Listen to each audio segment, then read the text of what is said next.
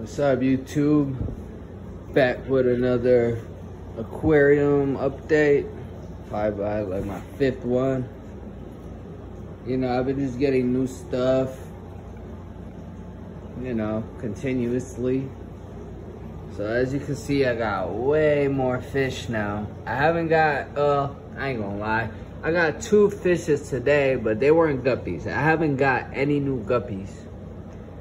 And my tank looking full. This is what I was kind of going for right here.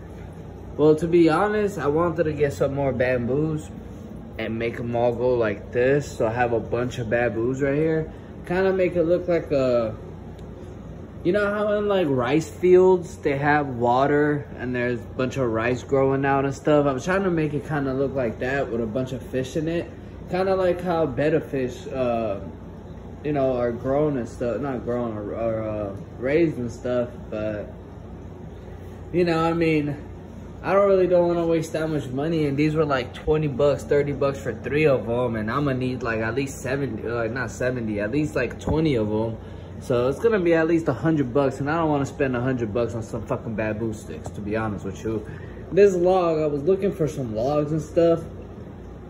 But from the store, they're like $100, $200 for one big ass log like that. I got lucky, you know, outside they were trimming the trees and stuff one day. And I was walking by and I saw this log. I was really trying to make it go like a circle, but it wasn't really right adjusted. So, you know, I did what I could to make it look a little more decent. But yeah, I got a bunch of snails now. All my big snails died except for one. But now, as you can see, I have like probably like 60 snails in there. This is calcium for the snails. But yeah, the fish is getting crazier. I mean, I'm getting some crazy looking fish. Look at this one with the tail. I got some crazy looking ones. Look at this one.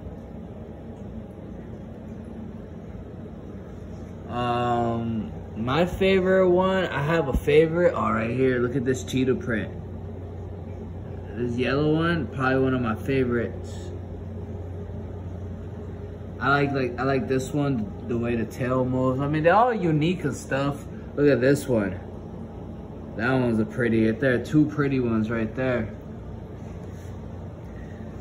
But yeah, I mean, I'm getting a lot. Look at this one. I can't even get it. Right here. They have like a bunch of, some of them have green in them. And I've rarely seen some fish with green in them.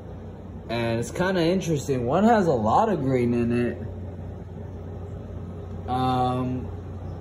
But yeah, I don't know, man. I'm thinking about getting a saltwater aquarium.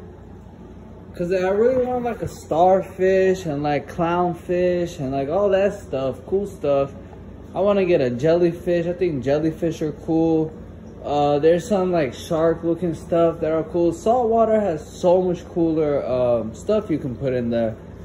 But I mean, like, it's also a lot of maintenance, and all those saltwater fish cost so much. I honestly don't want to spend the money right now, so I'm happy with what I got. I still changed the water. All my frogs are dead except one. They lasted like 2 years. I think that's their life expectancy, up to like 2 years and stuff. I'm looking for something new to put at the bottom and stuff. I think I might go back to the shrimp. Get a bunch of shrimp down there. Get them everywhere. I think it'll look cool if I get like a bunch of shrimp again. But yeah, let me know what you guys think, or what can I do, or, you know, any advice, or if you got any ideas or anything like that. That would be cool with me. Let me know what kind of fish you think I can throw in there. A lot of people tell me I can throw a betta fish in there, like a male betta fish, but I do not trust nobody like that, because I know betta fish are lightweight crazy. So let me know if I can throw a betta fish in there. I'm serious about that one. All right, y'all, have a good one.